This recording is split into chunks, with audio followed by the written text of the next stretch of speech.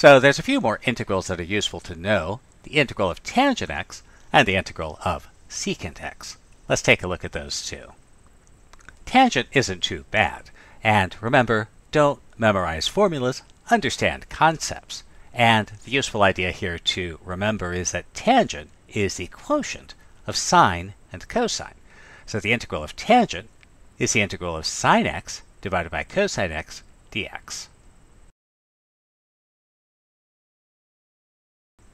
So we can evaluate this integral. Well, remember, try the easy things first. And the easiest thing to try first is a u substitution. And we'll try a u substitution with u equal to cosine x. Then du is negative sine of x, and so our u substitution gives us,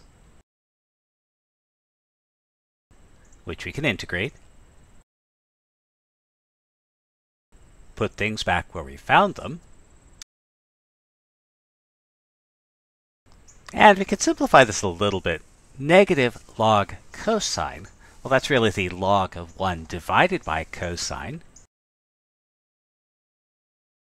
And we know that 1 divided by cosine x is really secant x.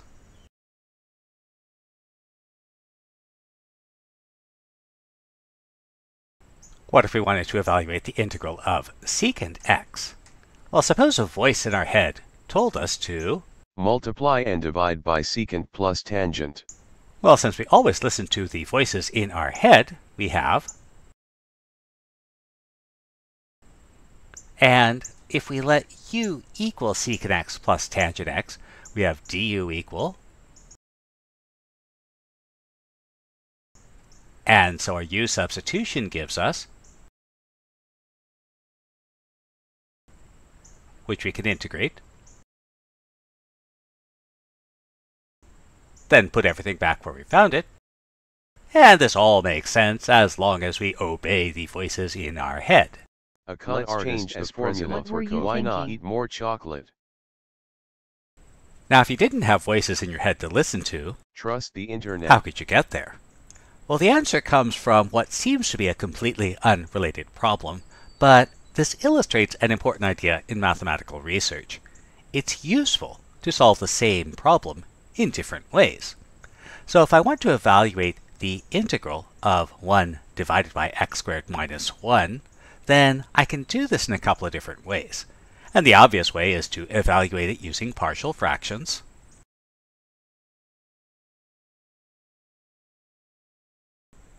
But the other way we can do this, because this denominator has the form x squared minus 1, we could try using a trigonometric substitution.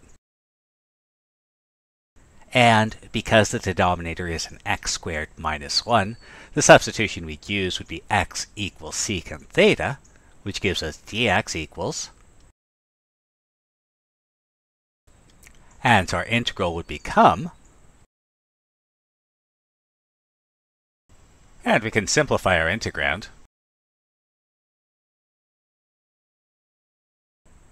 and remember, equals means replaceable. And so if x equals secant theta, then this integral, 1 divided by x squared minus 1, is the same as integral of cosecant theta. And so the integral of cosecant theta is equal to 1/2 log x minus 1 divided by x plus 1 plus c. Of course, this is an example of what we should never do. Start with a problem in one variable and answer in a different variable. And so we need to do something to simplify the two. And so we can do a little bit of simplification. This 1/2 log is the log of the square root. And we'll do a little bit of algebra. Let's rationalize the numerator.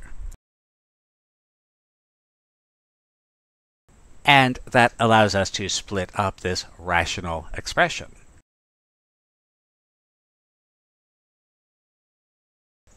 But if x is equal to secant theta, then we can draw our right triangle, where we can make our hypotenuse x and our base 1. That makes the other side square root x squared minus 1. and we find this quotient x divided by square root x squared minus 1, well, that's cosecant theta, and this other rational expression is cotangent theta. And so the integral of cosecant theta is log cosecant minus cotangent theta. Of course, the problem we were actually looking at was to find the integral of secant theta, and in general, remember that a trigonometric function is equal to the cofunction of pi halves minus the same value. And so we'll substitute theta equals pi halves minus x. So let's say I want to evaluate the integral of secant x. So we've just determined the integral of cosecant theta, so we'll let x equals pi halves minus theta, then dx equals negative d theta, and if we substitute, we get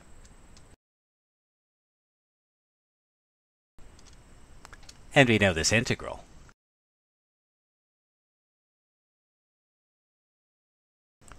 Now, since we started with x, we have to put everything back, so since x equals pi halves minus theta, then theta equals pi halves minus x, and so cosecant and cotangent become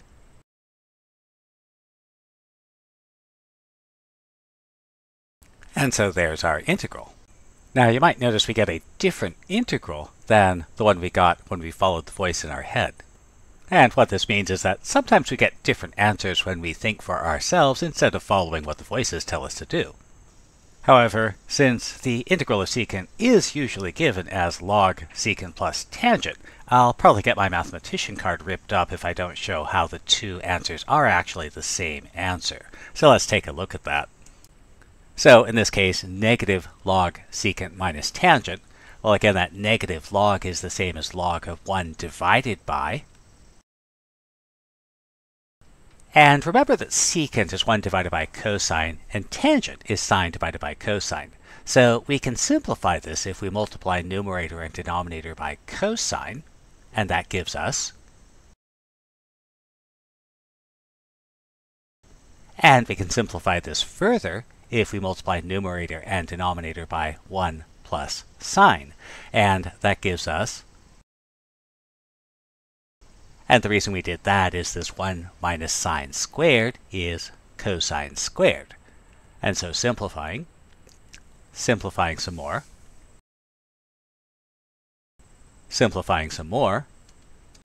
and that gives us our log secant plus tangent. So at this point, let's talk about some real mathematics. Well, it's easy enough to simply memorize. The integral of secant is log secant x plus tangent x plus c. The reason that we derived it is we learned or reviewed quite a few important things.